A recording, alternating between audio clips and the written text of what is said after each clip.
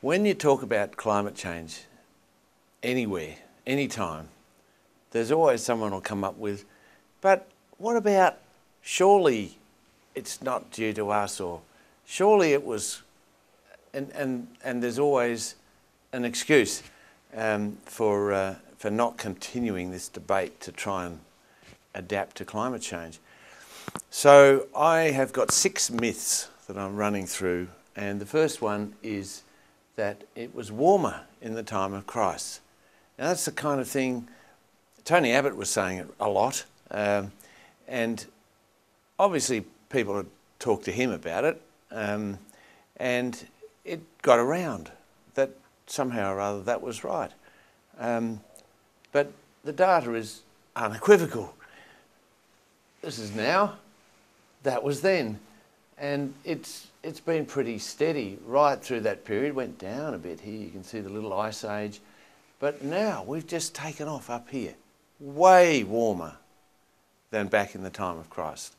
So any use of data like that can just explode that myth. It's not as though that statement has any truth in it whatsoever.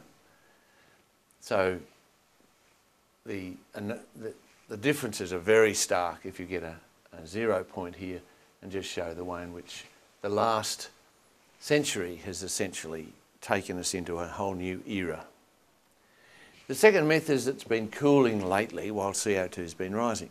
Now there's a little bit of truth in this, because if you see the graph, you can see that there's a little bit of drop here in the temperature with the global thrust right through this period. If you take 5-year averages, it's continuing to go up.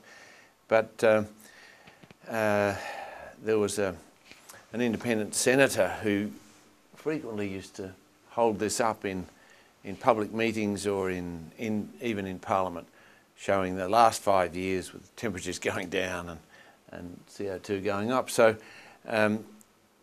but essentially it started back up again because the statistics works out. There's a number of factors in any climate system that will affect the overall temperature, and CO2 is a major one and is in fact driving a lot of the change now. So it's gone back up again, and now we're in the hottest period ever again. Myth 3 is that most CO2 comes from volcanic sources, not human. That couldn't possibly be us. Surely the world is, you know, and the planet is got much bigger forces at work than anything we could do. And there's been quite a lot of work done on that. The natural forces from volcanoes, which does release things like methane, contributes about 20% to global warming. 80% is from humans. Myth 4 is that solar flares have a bigger impact on climate change. The number of people who come up to me and say that, now you're one of these scientists who believes in climate change, but surely it's coming from the sun, and that's a far bigger factor. Solar flares happen and it changes the climate. Well, they do change the climate, but when you look at the overall effects, that's the solar flare effect there. These are all the other factors that are human-induced. Some of them, in fact, like aerosols and some surface changes, surface albedo changes, actually cool the Earth. But most of them are providing greenhouse gases that are changing the atmosphere and warming. So the overall effect is this, and the vast majority of the changes are human-induced. Might be hard to accept, but it's true. Myth 5, it doesn't matter if it gets warmer. I mean, especially in winter, couldn't we do with a little bit of warmth? And the Brits say this all the time. Well, it does matter, because it's not as though we just generally feel a bit warmer. The reality is that extra energy in the atmosphere changes climate in more dramatic ways, like the Gulf of Mexico heated up to levels that had never happened before, and Katrina devastated New Orleans. These are the kind of impacts you get from global warming. They're very specific. And the flooding, the Pakistan floods, where about a third of the country went underwater. Now, they do get a lot of rain there in monsoon times, but there was nothing like this in their history. Melbourne had a week of 45 degrees. This is not normal, and the whole area around it caught on fire. These are from the Doncaster Hill, looking out at the hills around, all on fire. In WA, there are lots of potential impacts. Probably the biggest one of all is to do with rainfall reductions, but sea level change is likely to impact along our coast in various places. The City of Mandurah has looked at some of the impacts there, and most coastal councils are now taking very seriously the possibilities of sea level change, because sea level is rising, and this is a very clear sense that IPCC predictions, which are the line there, the red line, that the IPCC predictions were essentially out this way. The actual tidal gauges and the satellite observations, which are more precise, are very clearly on a line that's going up. So we've had 2 to 3 centimetres of change, this kind of much, but it's inexorably going up, and that does mean that when you have storm surges or low pressure systems going through, the effect is magnified. In WA, it's been very clear. This is Fremantle, Geraldton, Bunbury, and the line through is the line for Fremantle, and it's on its way. It's going to keep going at 1.5 millimetres a year. The number and cost of weather-related disasters is now, data on that is kept. The World Watch Institute publish this each year, and you can see that there is a rise, an increase happening. Reduced rainfall has to be the impact that we in Western Australia have felt most. Now, I say Western Australia because it's really just the southwest corner. The rest of the state has had an increase in rainfall, but in this corner, where most of the people live, it's pretty serious. This is the reduction in groundwater levels, and it's in the Yarragadee aquifer, but it's used for water supply. But we're talking here of 15 to 20 metre declines. That is not sustainable if that keeps going. And so the aquifers are reflecting the fact that this area is drying. Of course, it impacts on the native vegetation. You can't adapt that quickly. So there are tree deaths, and they're happening right across this southwest corner. But also it does impact seriously on our water supply. Coral reefs, as the ocean warms and acidifies, there are very serious predictions about the impacts, and we've already had a big impact on the Ningaloo reef when we had a sudden increase last year in the temperature of the water right down the coast.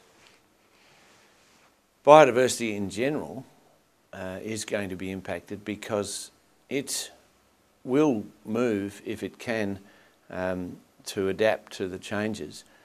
Essentially, the desert's moving further south, the forests are changing. If animals and plants and birds can shift, then they will, but many of them can't. So it's predicted that there will be a loss of biodiversity. The sixth myth is that there is no hope that we can make the changes necessary. Now, I think that it is the biggest and most dangerous myth of all. It undermines the whole of civilization.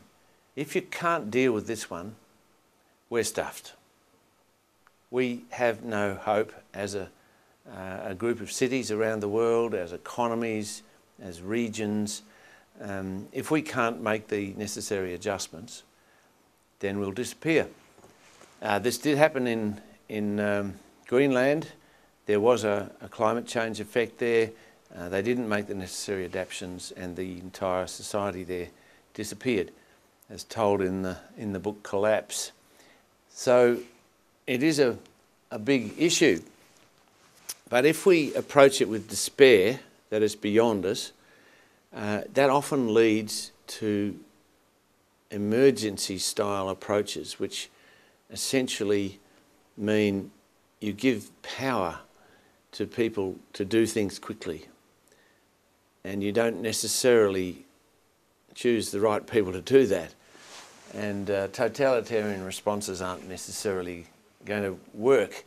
If you've got a good climate change-oriented benevolent dictator, it might. But what are the chances? Perhaps you'll just get a Pol Pot who killed a third of his population in the name of ecology to make a simpler, more Buddhist-oriented society.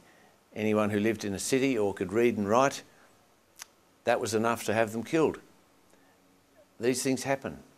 Now, I know a particular group called the Climate Emergency Network that say we should now declare a state of emergency, have a government as in wartime, and essentially be run by experts who will be brought in to ration everything.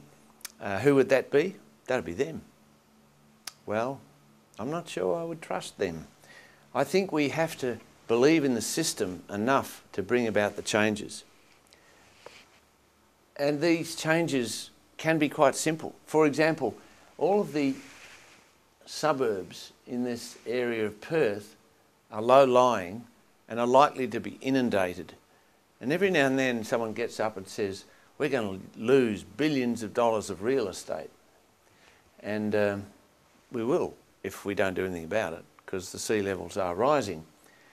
But there's a little bridge here, and we're about to replace these two road and rail bridges. When we do that, you put on a barrage that can enable you to keep the water out when you need to and let the water out this way when you need to. It's now on many rivers like the Thames. Most cities are formed at the mouth of rivers. So this is a technique. It's an ocean engineering technique. You can put up seawalls and so on here, and you can do barrages. It's not beyond us to do that kind of thing. But globally, you have to believe that the global processes are going to be big enough to deal with this. The Copenhagen Roadmap didn't come out with the specific legal system that everybody was hoping for, but it did come up with this limit and say we must not get beyond the 450 parts per million. So everybody's now adjusting their futures around that figure, and it is leading to action plans that are now being delivered. Europe is clearly a step ahead there, but what I'm finding around the world is that extraordinary commitments are being made, and we are seeing that there are real efforts being taken. China is putting in so much renewables now that they're reducing their need for Australian coal significantly, and they have done the calculations which show that this year they will peak in their greenhouse gas emissions and start going down, and will never go beyond that. This is a historic turning point for a major emerging country. It has an economy that is much poorer than the developed world, and yet they're making this commitment and are doing it. So we will see more and more countries going over that limit and that plateau, coming down and reducing their greenhouse.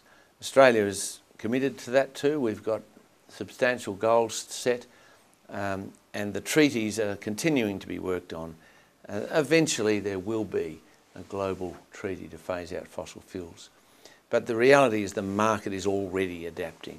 What we're finding is that the fossil fuel industry is slowly collapsing. That coal, there's a bit of life left in gas, but coal is on the way out, and oil is significantly plateauing as well. So I do believe we can have some hope that this sixth myth is wrong. In reality, what we're living through is a time of change that's quite dramatic, introducing a different kind of economy, a green economy, one where we do get wealthier, but we get wealthier without the fossil fuels. So we decouple growth from fossil fuel consumption. And in this area, we need a lot of technology, we need a lot of policy change, we need a lot of lifestyle and behaviour change. Everything needs to change. But to believe that it's not possible to change is to actually say that in any one of these waves we've been through, that it was too hard and that we're just going to go down here and keep going down. Well, we're not. We come out of it, and the potential to create a whole new economy is there.